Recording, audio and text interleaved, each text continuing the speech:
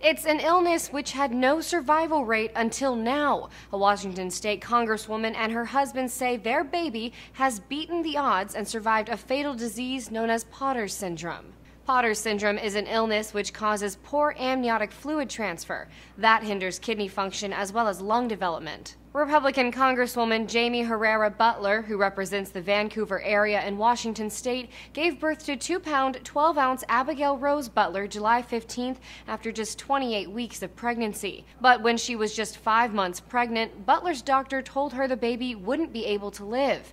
At that time, there were no recorded cases of babies surviving Potter's syndrome. The New York Daily News reports Beutler wouldn't give up despite any bad news. The staunchly pro-life lawmaker learned of the devastating diagnosis in the second trimester, but was adamant that she would continue with the pregnancy. Beutler and her husband appeared on the Today Show Friday and reflected on the grim prognosis given to her during pregnancy. Your baby has no options. It's incompatible with life.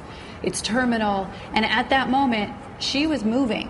I mean, she was moving in me, and he's telling me she's not going to live. But how were doctors able to save Abigail with the odds against them? After a desperate search for a solution, the Beutlers found a doctor at Johns Hopkins Hospital who tried an unproven treatment.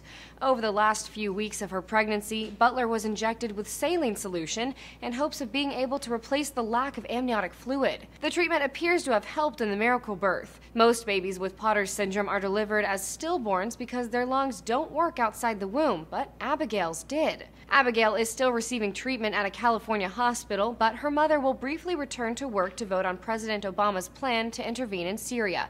Beutler hasn't announced how she plans to vote. Doctors say Abigail will need to get a kidney transplant in the next year, but expect she will live a full life. It's not clear when she'll be able to go home from the hospital. For Newsy, I'm Logan Tittle.